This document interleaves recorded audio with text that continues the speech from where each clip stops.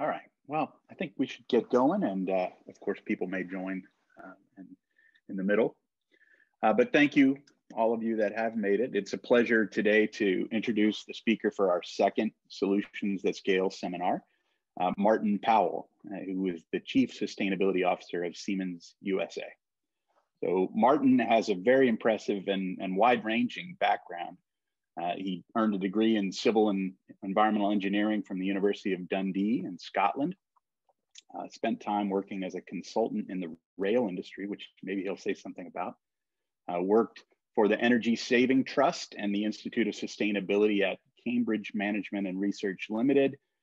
Served as Deputy Mayor of London for the Energy and Environment during Boris Johnson's term as mayor, and also as a special advisor to Mayor Mike Bloomberg in his role as the chair of the C40 Cities Group. He joined Siemens in 2012 as the global head of urban development practice and spent time working with mayors of 100 different cities to provide technology advice and support for those cities as they tried to meet economic, social, and environmental targets. In his current role as Chief Sustainability Officer for Siemens, he's in charge of driving the corporate programs to achieve the company's goal of carbon neutrality in 2030. Today, he's going to tell us some of what he's thinking about and been doing over his career on the urban challenges related to sustainability and climate change. So with that, it's a very great honor to introduce Martin, and I'll hand it over and hear what he has to say. I'm looking forward to it. Great, thank you very much, Steve. Welcome everyone, hello. I'm going to share my screen. I've got a lot of slides, but you'll be pleased to know they are entirely pictures. And so please don't panic. Hopefully you can see my screen. Steve gives me a thumbs up. Yeah, great, that's fine, that's great. So welcome, I'm going to take you through a journey that I've been telling probably for a decade, possibly longer, about the challenge that cities have as we move forward with some really difficult mega trends that seem to impact us. And I always like to start by asking everybody to think about the city they're going to live in 2050. So if you picture in your head what you think your city would be looking like 20 years, 30 years from now, what I can tell you is that you'll be consuming about 20% of the energy that you consume today. You'll be sharing the same space with twice as many people. Okay, that's actual space, living space, road space. Twice as many people will be moving around your city. And you'll be consuming about 50% of all kind of material use that we consume today. And I can say all of that with quite a great deal of certainty, and that's really the story I'm going to tell. But how do we get to that future with the sort of pressures that we face today? And I go back to 2008 when we had one of our first biggest recessions. I remember seeing this article, and this was at the great bank bailout, and it really struck home with me. This really isn't about bailing out. This is really about survival. And I look at how people dealt with science at that time. We really didn't listen to our scientists. We arguably still don't. And maybe this is a language issue. Maybe this is an issue of understanding what this really means, or whether each of us have a role in solving climate change. What can I do? Barely nothing, so I'll just carry on as I was. So this is really about engagement. This is really about thinking about how we can all play a role in dealing with our carbon emissions. I look at what's happened in the last year. I know we've all been going through it, lockdowns and we've stopped traveling, we've stopped going to the office. I've been living in New York for 3 years. I'm now back in the UK, but I was at the epicenter of coronavirus in May last year in New York, and the streets were empty. And at nighttime, I looked out and all these office buildings were just lit up. And I can tell you, because I went to speak to a couple of the janitors, and I said, is the heating on as well? And they said, yeah, we don't turn anything off. We've just kept it all because security are walking around, or the odd person was going in and out of these buildings. And it suddenly made me realize that our carbon emissions, we had an opportunity to completely slash them with our office buildings, turning off the lights, turning off the heating or cooling. And in fact, you'll find the numbers show that our emissions are still going up, even in the last 12 months, that the CO2 in our atmosphere is still climbing. Our energy use in big cities went slightly higher because the office buildings were on, but we're also consuming more energy at home, with all of us in lockdown and all our computers plugged in and heating and lighting on and everything else. We're going to head into a recession, and I'm not trying to depress you. I'm just saying that with the way that the economy has contracted, this is going to be tough on a lot of people. But actually, this is an opportunity for us to think about how we save money. If you can cut your energy bill by 20%, that's a meaningful saving for a lot of families, would bring a lot of people out of fuel poverty. And that leads me into this big climate change wave that's coming behind that, because that's really not gone away. But what COVID and what tightening our budgets is going to help us with is understanding what it is we need to do, what we need to do better. When our traffic in New York went to zero, or very few vehicles on the road, the air pollution in New York has never been better. The levels are safe, meeting all sorts of good limits. Whereas on a normal day in New York, with normal traffic, like many cities in the world, they're all in breach of air pollution limits. So we have an opportunity as we tackle climate change to actually clear up some of the ills and worries that we had already existing in our big places. So let me just take you through some mega trends. This is a simulation. You can see in the bottom left-hand corner, there's a clock, years going up. 1970 is the year I was born. I know I look younger than that. You can see we're racing through to 1990. This is where we began to set some limits. And what's happening to this simulation, this is created by the world's largest supercomputer, this is what's going to happen to global surface temperatures if we carry on emitting carbon at the rates that we're doing. By 2050, this is where the Paris Agreement will have kicked in, and we will have achieved amazing results in cleaning up our energy supply and figuring out all of the pollutants and greenhouse gases that we're putting into the atmosphere. But if we don't, this is the future we're heading to. And it looks pretty drastic, but this is, the best supercomputer in the world simulating this out to 2100. So I'll let you take a deep breath, because this is quite powerful stuff. My worry in this year is that my children's children, or their children, will look back and wonder why we let this happen, why we didn't stem this. And I think the US coming back into the Paris Agreement is an enormous step forward. The US is a global powerhouse of finance, of innovation, of technology, and it's got its importance in solving this is understated. So it's pretty powerful stuff. Urbanization is happening. I hear a lot of companies talk about people moving to cities. Yeah, we'll build a few more houses, it's all fine. I hear a lot of tech companies talking about how IoT and software and all these wonderful things are going to solve this problem. And they absolutely have a role, I've no doubt. But this is Jakarta and Delhi in the 70s. This is the same city, and its population increased by the late 80s, 90s.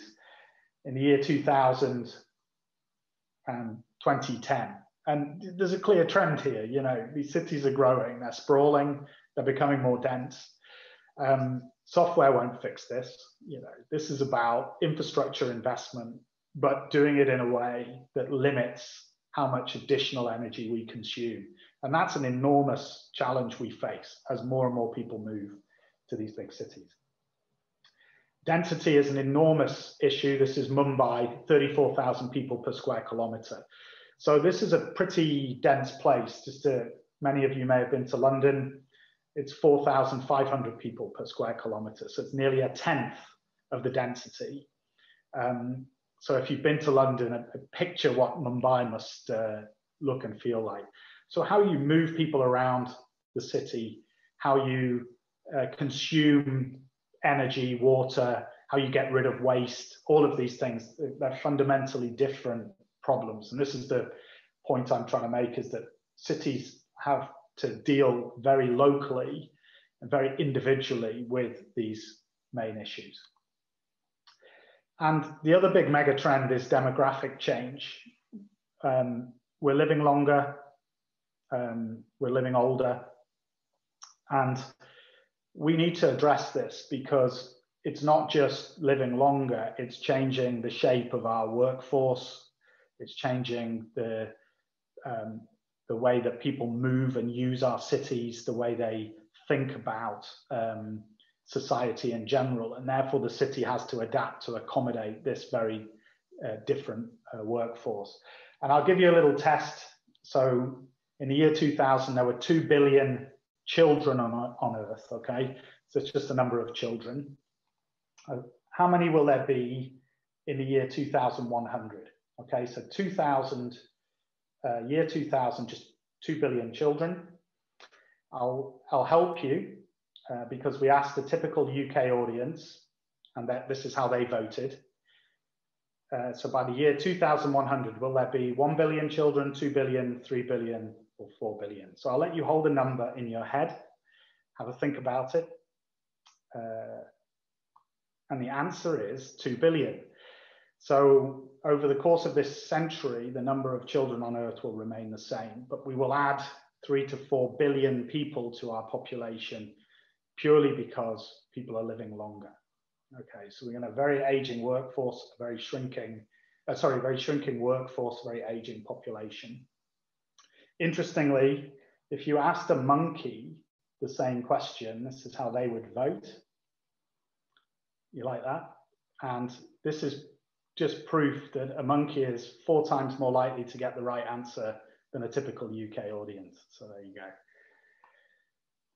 Poverty, terrorism, urban unrest and flooding are increasing in the biggest 60 cities in the world without exception. So this is more than a trend. This is now an absolute certainty. They're flooding because we're putting more and more hard spaces in higher and higher dense places. The fact that rioting and urban unrest is increasing is simply because we have increasing populations moving far more quickly into the same space, and this creates huge amounts of tension. And poverty, child poverty, fuel poverty, however you want to mention poverty, is increasing. You can argue that the overall societal benefit of living in a city is improving, but that doesn't hide the fact that we're still putting more and more people into poverty. The issue is that our cities are impacted today. This is New York in 2012. This was after Superstorm Sandy took out the whole of southern Manhattan. Modern solutions, the way of thinking about energy, isolated energy islands, distributed energy grids, this would avoid this entire issue. It would help shift us to renewables. It would take pressure off the grid. It would arguably make energy more affordable. And it opens up a world of possibilities. And again, with the US backing the Paris Agreement, I can definitely see this moving forward. This was Bangkok. They had a horrible flood, huge loss of life. But because of this flood, the manufacturing facilities shut down, and the price of a hard drive globally went up by 40%.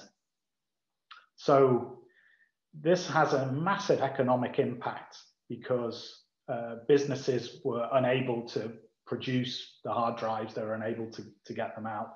This impacts you and I. For the next computer that we buy is therefore more expensive. As a result of this, some big companies thinking of locating to Bangkok decided to go to other places. So cities have the challenge of being able to deal with this kind of flooding, recover from it quickly in order to remain and thrive economically. And I think this is a very, very important message as we move forward. This is a common daily view in Ho Chi Minh City in Vietnam. They have torrential rainfall 2 hours in the middle of the day. Everything stops, everybody waits, and then when the flooding slowly subsides, everyone moves on. Interestingly, most people travel on the road like this. It's a city about the same size as London, a little smaller than New York. And if you think about New York and London, how many train stations they have 12 or 15 reasonably big hubs, and then many smaller hubs. Well, this is the only train station in Ho Chi Minh. So the challenge of some of these cities in the developing world is that they've got to get the basic infrastructure, the basic modal share right. They've got to get more and more people moving into public transport. That's the only way you're going to deal with growth. You're going to keep people happy, keep people in your city, keep people moving, and the economy thriving. So there's a lot to balance. This flooding isn't helpful given that 75% of the world's cities live in exposed coastal areas. So these increasing numbers of storms and weather events are simply going to continue, and if not increase.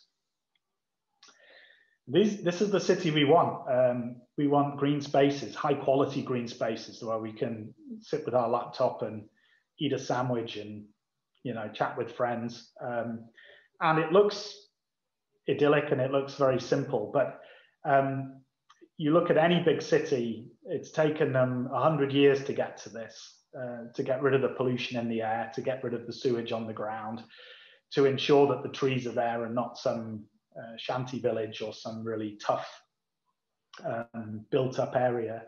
Protecting these kind of spaces is critical for the big cities to survive, to keep it, not just to keep people happy, but to keep the whole ecosystem in balance.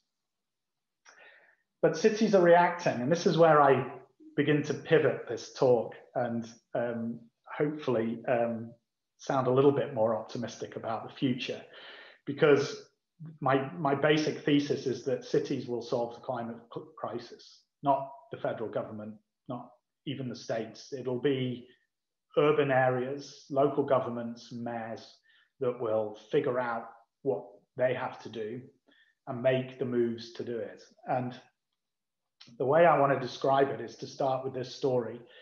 This is Pope Sixtus VI. I have to say that sober. He placed 6 obelisks into the city of Rome. So these beautiful, big, tall obelisks. And you can see them there on the left-hand side. And actually, you can see them there today. So this city was founded on a very bold vision, 6 obelisks, and you see the city of Rome today. And after the Great Fire of London, back in the late 1600s, this was the new plan for London. And it looked very similar to Rome at the time, a big, bold plan, but this is what they built. And it was completely different. completely different, nowhere near the plan. And this is the beauty of cities, is what worked for Rome worked for Rome. What works for London works for London. It's down to the local governance. This is the governance structure in London. The mayor is somewhere in the middle of that. But if you want to get anything done in London, these are the organizations that will be involved, that need to be involved, that there's advisory bodies, there's committees, there's all sorts of things. And every city has their unique map of this. And if you navigate this successfully, actually your city will grow. But it's this governance structure that's enabled the great cities of today, the world cities, the New Yorks, the Londons, and actually many more US cities are being added to that list. Is because they've able within a local region to deal with that level of governance. More immediate problems, we have 4,267 people that die prematurely every year as a result of poor air quality in London. New York, that figure's somewhere near 6,000, Chicago, Los Angeles, Orlando, Austin, Washington, DC, it's in thousands. People are taking regular visits to the emergency room for asthma treatments on particularly bad air days. But the World Health Organization has a very clear methodology that says your life will be shortened if you live in a big polluting city. The good news is if you tackle the air quality emissions, the pollutants that are a result of burning gas in our cities, but also traffic emissions, you actually deal with the big majority of the greenhouse gases as well. And so why don't we tackle the thing that's killing us today to solve the thing that's going to kill us tomorrow? It sounds mildly optimistic. Because cities are also extremely good at responding to these things. I don't know any city in the world that doesn't have a team of people putting in measures to tackle air quality. I've met them in Los Angeles and Chicago and New York and all over the US. And there's a lot of people putting in some very innovative solutions and ideas to tackle that, simply because they're aware of it, they're feeling it, and the city can react and do something about it. So what are the answers? Go back to my very early comment.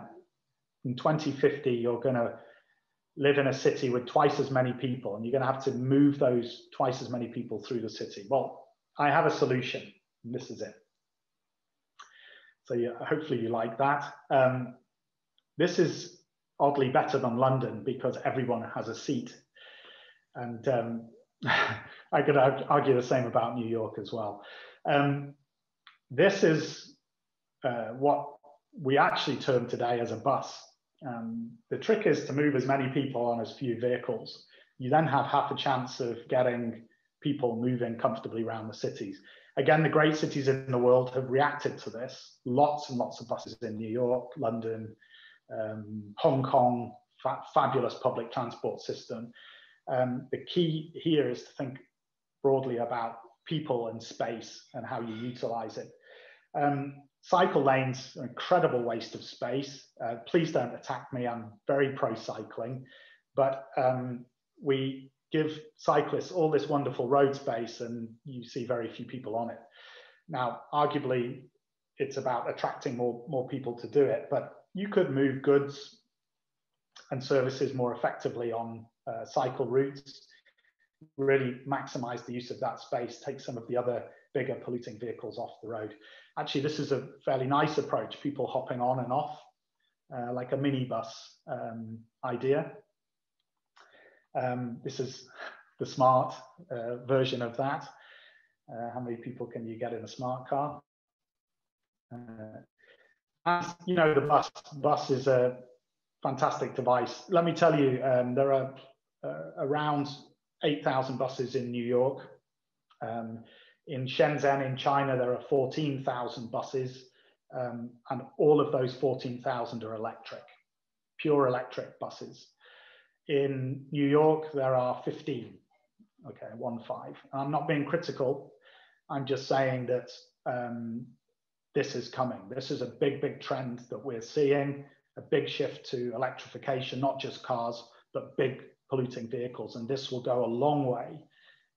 As long as we generate the electricity renewably, we'll go a long way to also tackling the big emissions, having smoother, better journeys on the bus, and getting more and more people moving through the city. This is my hybrid. So more hybrid vehicles. Actually, the US is extremely good in terms of numbers of hybrid vehicles, over 5 million on the roads of the US today. There are around 1 million electric vehicles on the roads today. It's taken about a decade to get there. In the next decade, they envisage at least 20 million more electric vehicles. I actually think that number's higher. We've seen a big uptake in organizations making commitments to electric vehicles. The manufacturers are all now focusing very heavily on becoming pure electric, well ahead of the Paris Agreement. And this is an extremely good step forward, as long as we think about how the batteries are made, what chemicals go in, how we process and make all of that, how we dispose of them in the end. So we have to do this right. You know, we have to move to this electric future, but really thinking hard about how we make them, how we dispose of them in the end, so that we don't just build up a whole new set of future problems. 10% of congestion in most big cities is a result of people driving around looking for a parking space. You can now, with great apps, get yourself a parking space assigned at your destination without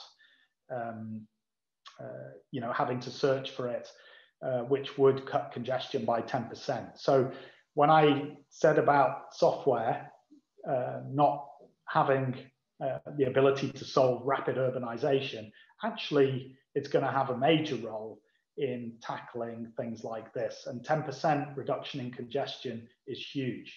This gets your traffic speeds way up and gets people moving, buses moving, and other forms of transport getting around the city. And this is Bangkok with their elevated train. So you can think of my solution with the Afghani truck moving through the desert. Well, this is what they did in Bangkok. They simply put an elevated train solution so they can pack those people in above. They can keep the road below, but they also put in a very impressive greening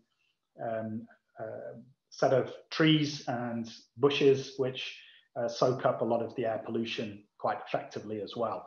So now you're seeing these kind of solutions that have a multitude of co-benefits for health, for space, for moving people, for the economy.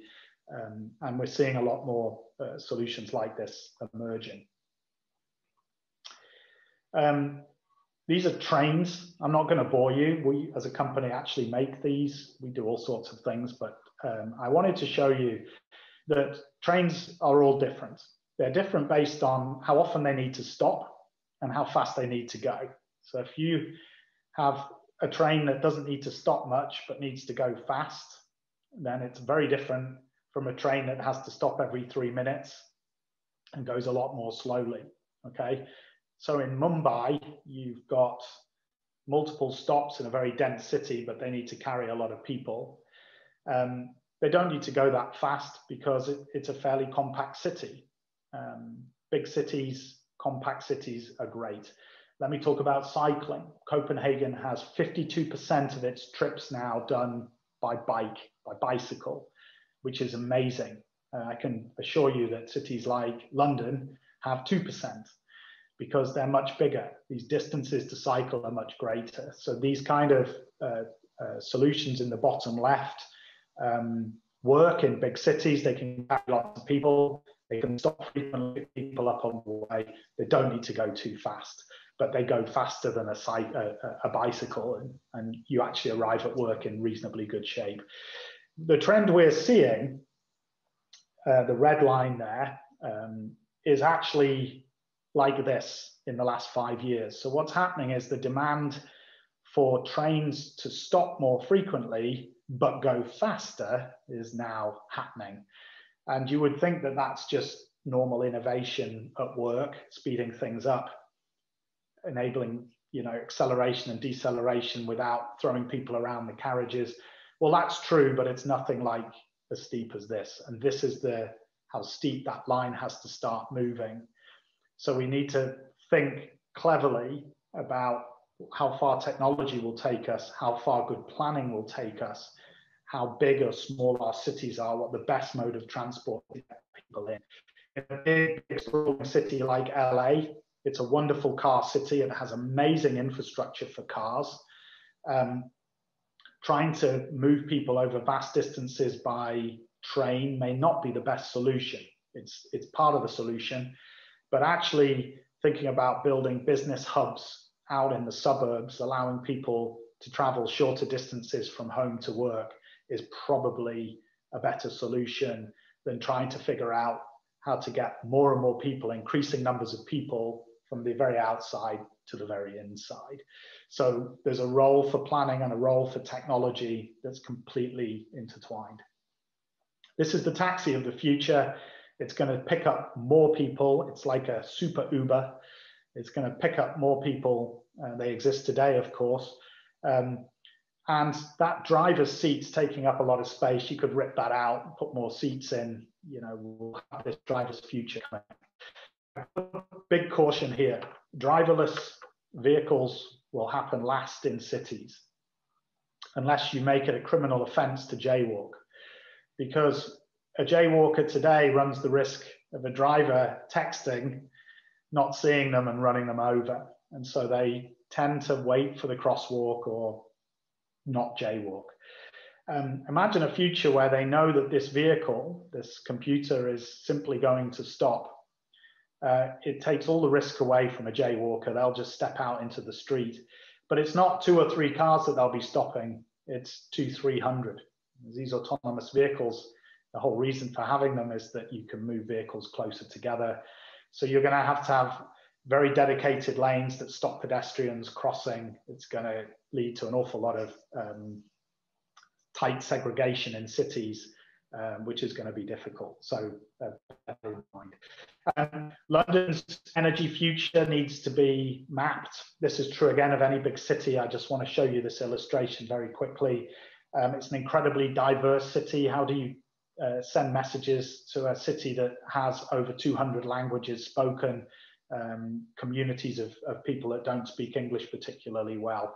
So it's about dealing with this challenge, but recognizing incredibly diverse nature of cities.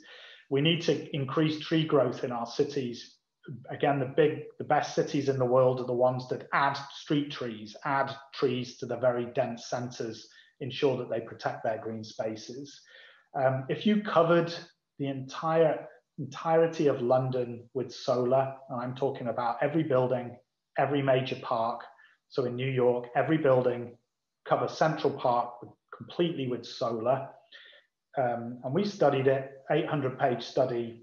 And don't worry, here's your answer. The best amount of energy that you will give your city is 10%, 10.6%. So you can put solar everywhere, but it's not going to meet your energy needs. So we have to think about wind, we have to think about nuclear, we have to think about clean gas in an interim solution. But more importantly, if you double your energy efficiency measures, that 10% would immediately leap to 20. So it's not just about providing clean energy, we have to think about consuming way, way less. There are many tools. London was one of the very first cities very boldly putting in a congestion price. I'm really pleased to see New York has got there. I know that Eric Garcetti in Los Angeles and the Metro are looking and have not ruled this out. I think it's an amazing step. It means the polluter pays. If you can afford to drive, you can afford to pay the charge. And all that money gets reinvested back into public transport infrastructure. On top of that, you can put a low emission zone, which sits in a wider perimeter around the city. So you're now encouraging people to switch from gas guzzling vehicles to cleaner vehicles. So I'm a big fan of these big mechanisms that are going to push us forward, because more importantly, they also generate revenue. This is me back telling the mayor what to do. He really never listened. That's why he's now Prime Minister. But he very boldly did a lot of big projects across the city. When he was Mayor of London, he did 2 terms. Thought very hard about the mechanisms and tools at the disposal, protected green spaces, thought hard about balancing the economy and the environment. And I think mayors of big cities have a bigger responsibility than presidents and prime ministers actually, of reacting to the needs of very high populations that live within their jurisdiction. Shanghai is now doing amazing upgrades to all of its building stock to make them energy efficient, but more importantly, resilient and grid independent. They want to pull and steal businesses away from New York, Chicago, London, Frankfurt, and move them into Shanghai, where they can do business in these ultra secure, ultra high-tech buildings with their own energy centers, ensuring business continuity. It's a clever strategy. Istanbul had a building retrofit program to clean all of its buildings up, but took long-term unemployed people and trained them into the green jobs. So this is solving an environmental problem with an economic gain. Moscow is building new administrative centers outside of the city. So a bit like my proposal for LA, if you pull the businesses out and the offices, you can decongest the center of the city. And this is Buenos Aires. They're making much easier way of crossing these streets. This kind of severance creates pockets of crime in different parts of the city because they're isolated from other parts. So they've realized if they can reduce the severance, they can reduce the crime rate. And of course, that's bringing businesses back into the city. This was Rome way back when not Pope Francis, but the Pope before, Pope Benedict was in charge. And 7 years after this picture was taken and Pope Francis came in, that was the same image. So we now have these devices. It's just incredible how they came over that period. We have roughly the same number now. We just spend a lot more time on them. But these devices enable us to push information to people. This is an important aspect of our future city, allowing pedestrians, cyclists, drivers, inhabitants, commuters to push packets of information to them that make their journey and their life better in the city. Somebody challenged me to find a smart building, so I did. There it is. I'll come back to smart buildings. Let me just talk briefly, and I'm nearly done, about the project we did as a company and part of our carbon neutral strategy, but Princeton facility in New Jersey, we put a distributed energy solution. The solar powers the building. It's put into the parking lot.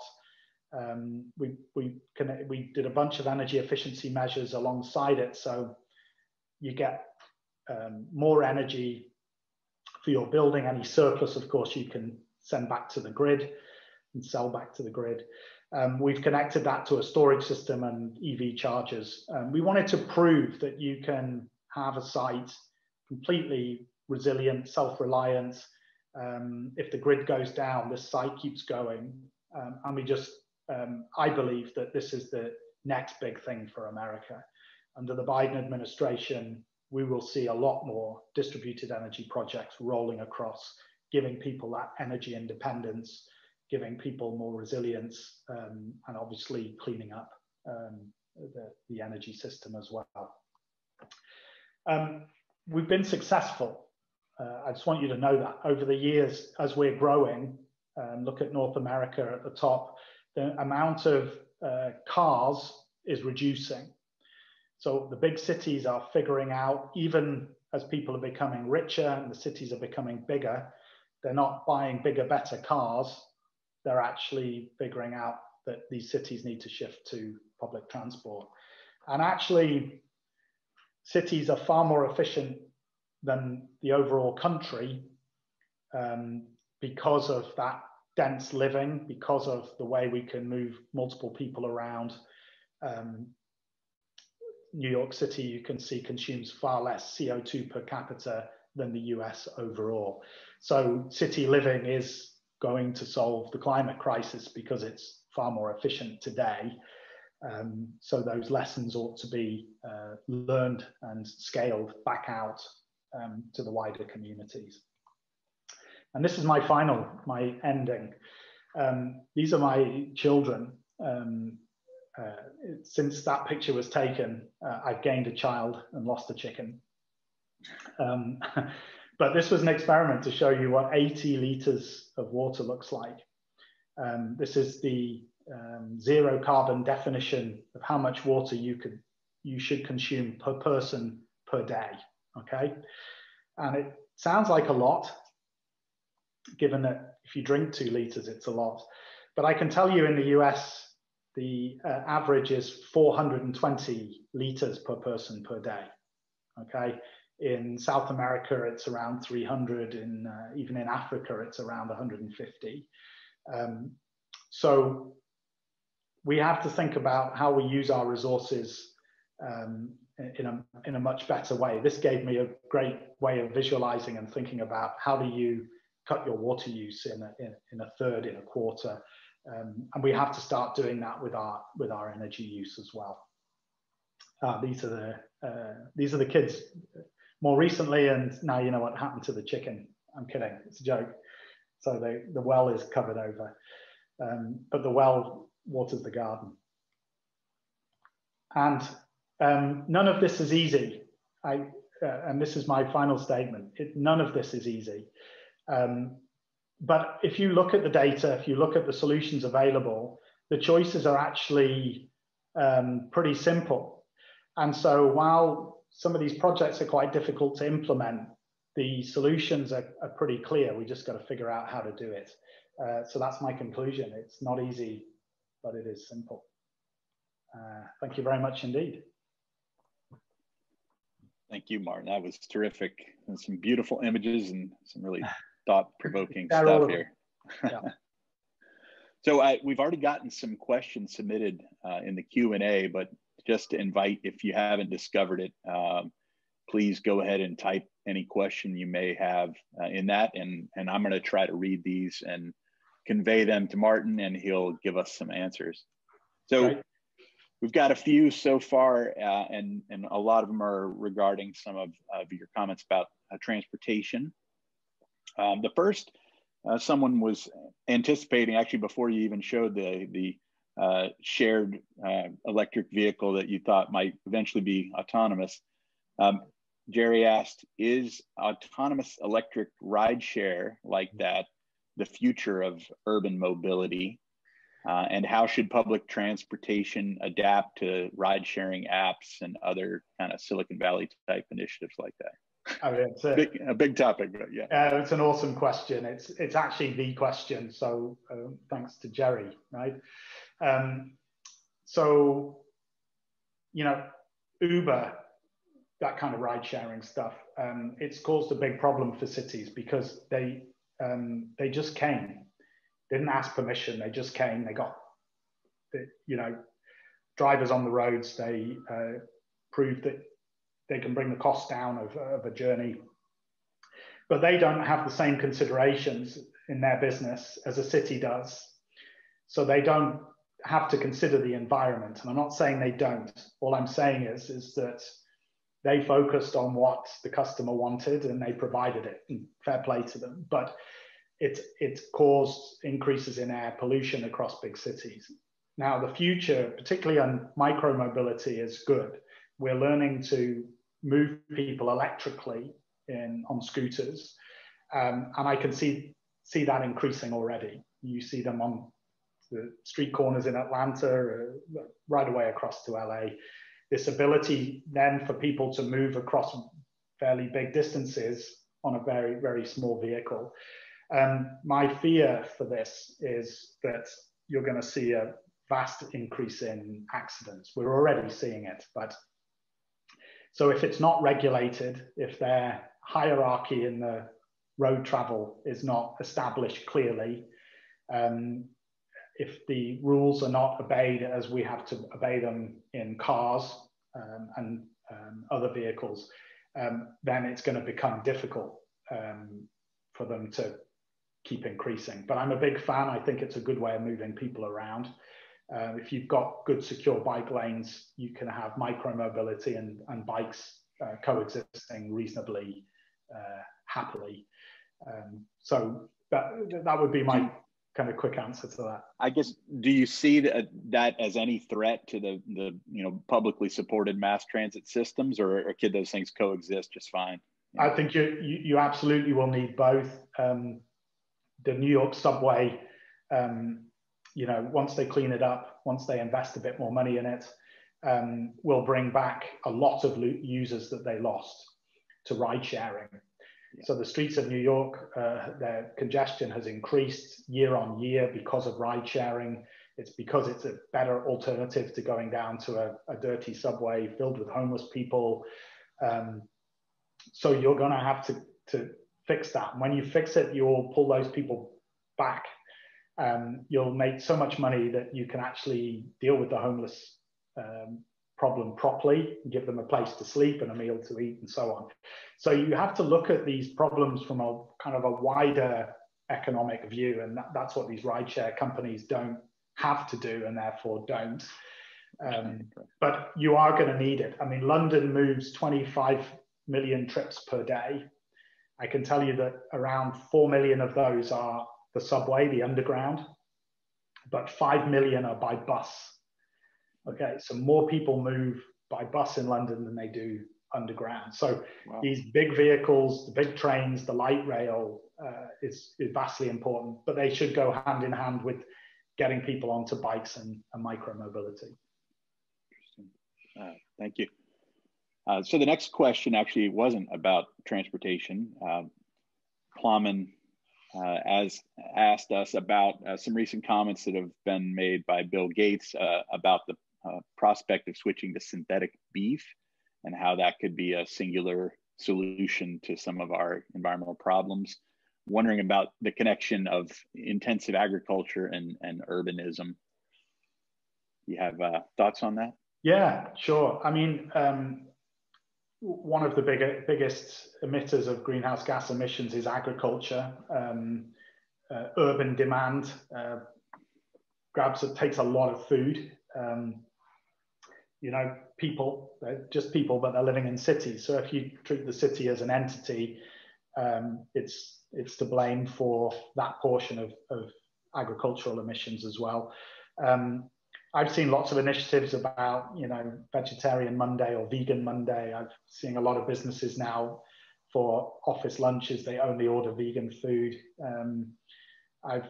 They ban plastics and other things, and it's very encouraging, but it's not enough.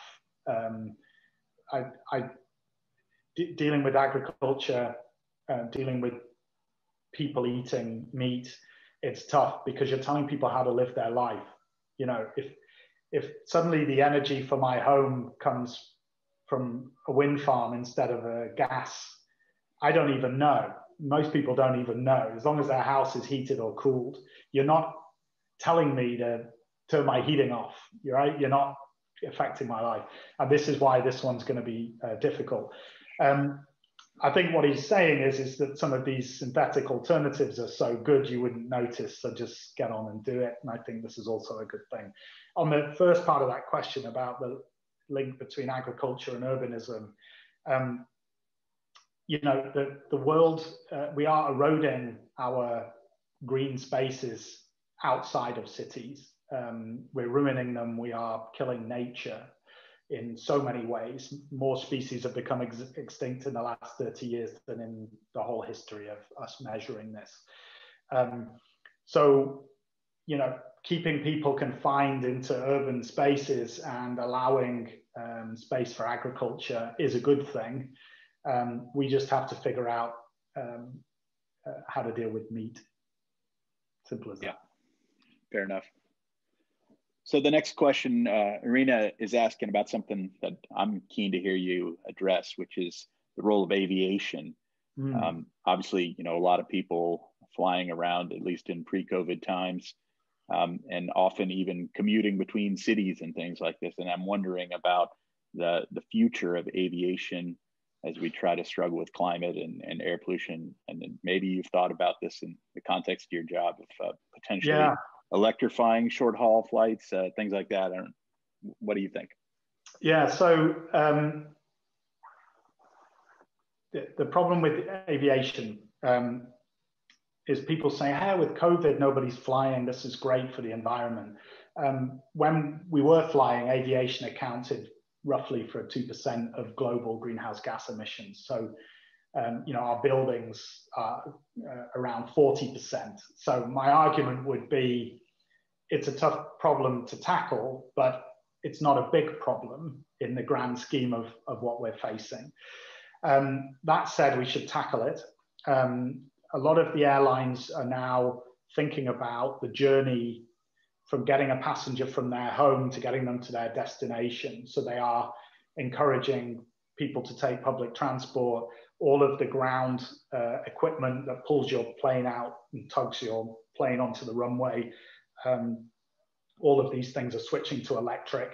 They're now looking at making at least the first few minutes and the last few minutes of your flight electrically powered in order to reduce the actual air quality emissions that fall over big urban areas.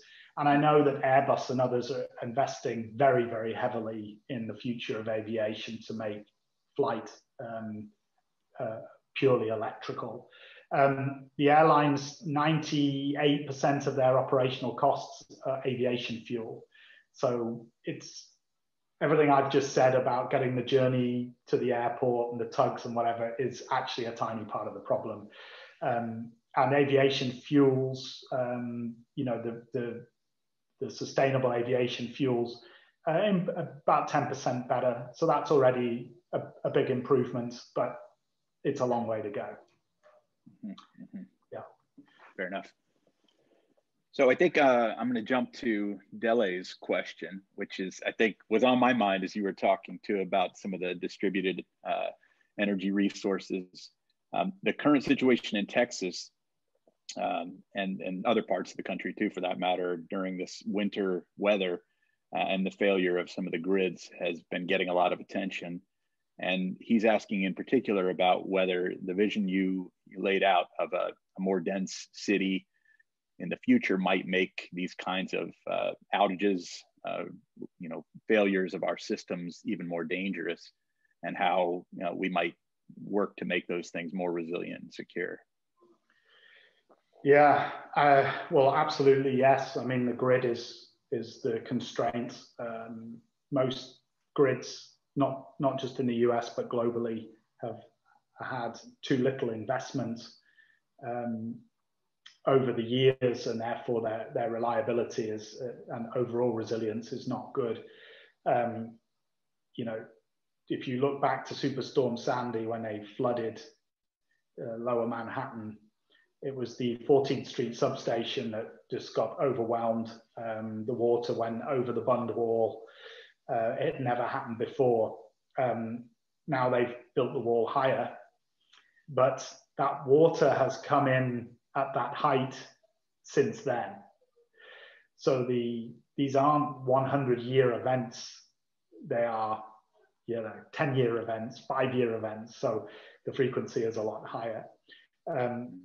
If you look at, and many studies have been done, but if you look at the resilience aspect of cities, decentralizing from the grid is a really great way to go, especially now that we are sending power in two directions. So the grids were designed to push power to people's homes. Now we're turning our homes and buildings into mini power stations and exporting power back to the grid.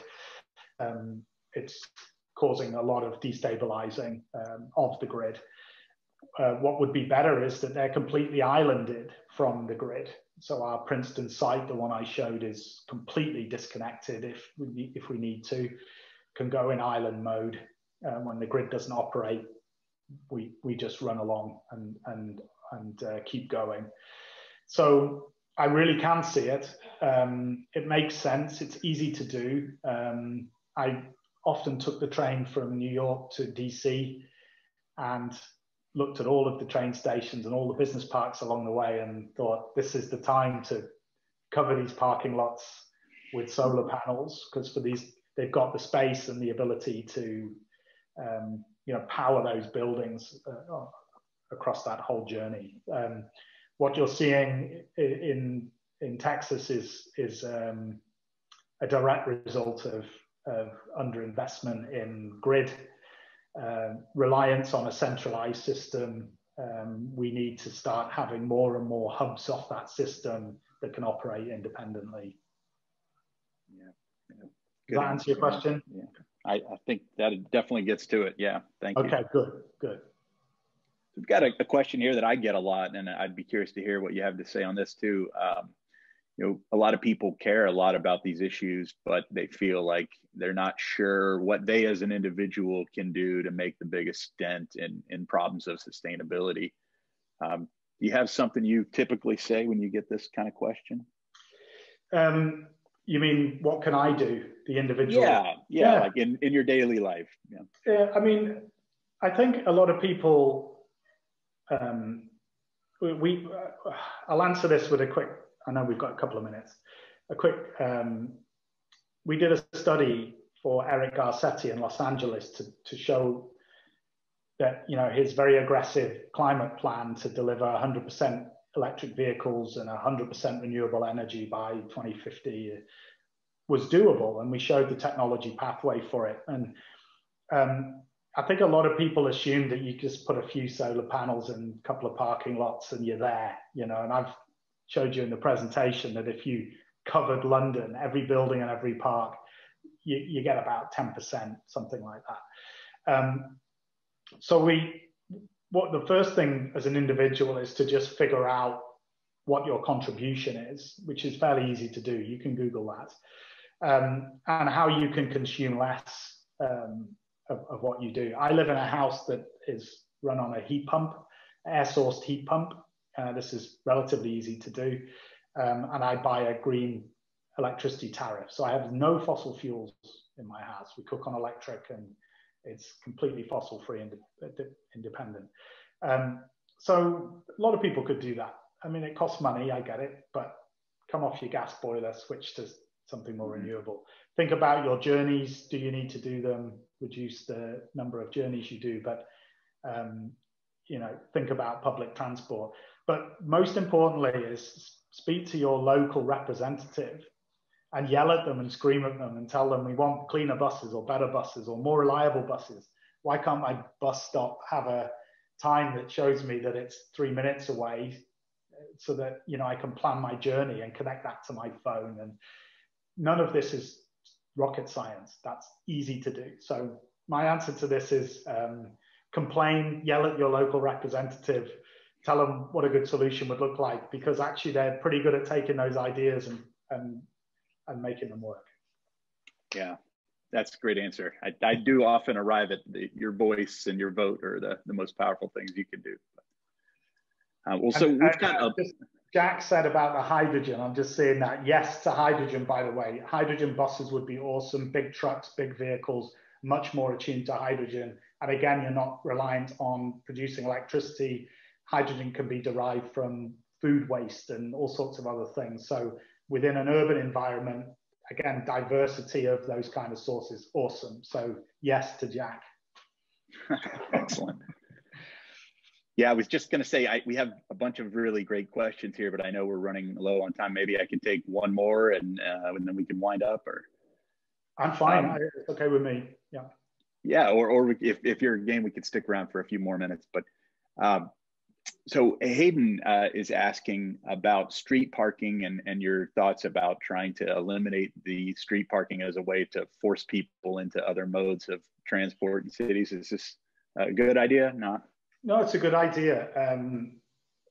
You have to do it slowly.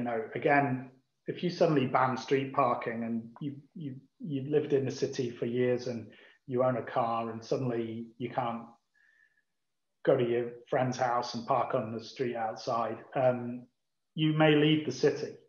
You may go, I'm going to go live in Atlanta, or I'm going to. So and that's a real worry for big cities. I mean, New York, I read in the New York Times that they've lost 50,000 people. This is the year before COVID. And a lot of people put that down to congestion from ride sharing and traffic speeds and other things that they just didn't like. So it doesn't take much to push people away. It is a good idea. You have to allow delivery vehicles to drop things off. So there's, you can't reclaim parking space, but by eliminating the parking, you would help the flow of traffic or reducing the parking. So over time, you could cut it down. Generally, if you take something away from somebody, you have to give them something back in return. So if you're going to stop me getting in my car with a congestion price, for example, and removal of a parking space, then you have to make sure that the subway is fit for me to ride every day, or that you give me a bus that I can get on and it takes me on my way. And I think this is again, the big cities have figured that out. They've figured out you've got to give people an alternative if you take something away from them. Yeah, that makes sense.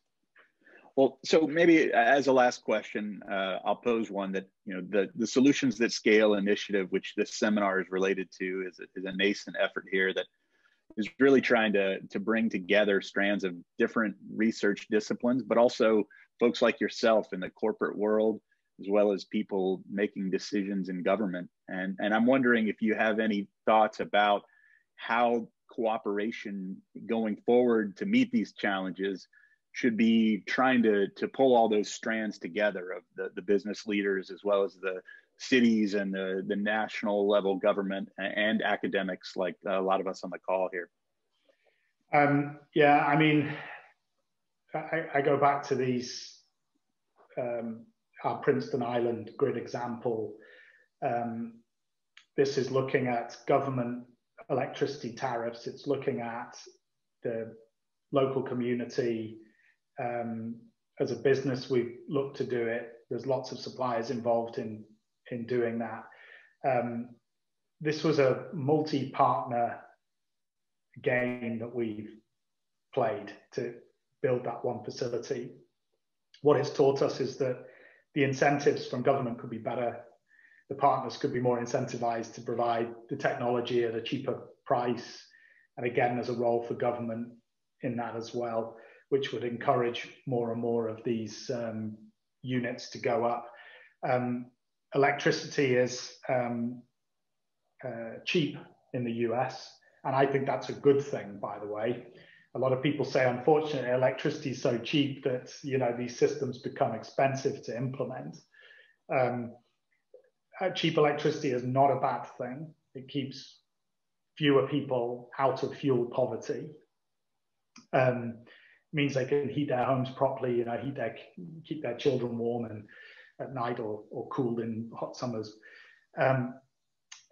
But we need to look at incentives that therefore bring the technology price down, that enable local manufacturing, which I know is a big point for the US right now.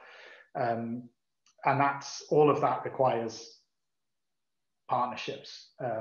And what's great to see about the Biden administration is they didn't just re-sign back into the Paris agreements. They've made, and on that very first day, the executive orders were about cleaning up the grid. So there's a whole range of interim targets that have been set, which I think will help hugely. But I think there's going to also need to be other incentives, like feed-in tariffs potentially, that help make putting solar panels on a domestic house easier and cheaper to do as an alternative to what's there right now. But for businesses, I think a lot is there. I think this is a solution that will scale, which is why I've kind of picked it as a key point that I'm raising. But again, each state has to look at the players, the individual players that need to come together to make that work. I know that there are lots of fora for universities that come together and talk about how they green their campus, and they're making huge steps forward by working together collaboratively and learning about how they're doing it. I think other small businesses should do the same. I think there are, peer-to-peer networks which really support this kind of thing. And obviously, your initiative is clearly focused on how do you bring the partners together to make these solutions attractive for others. So distributed energy solutions for me is that. Excellent. Well, it's good to hear that you think it's worthwhile and has a future. So I think we should just wrap up there. We're a few minutes over time. I appreciate you bearing with us. I'm sorry to folks who didn't get their questions answered, but it was a great talk. I really enjoyed hearing your perspectives and grateful you spent the time, Martin. So thank you. Very happy. And if people want to email me with their questions, I'm also subsequently happy to give you a response. That's generous of you. Maybe some folks will take you up. Great. All right. Thanks Bye very now, much. everyone. Thanks, everyone.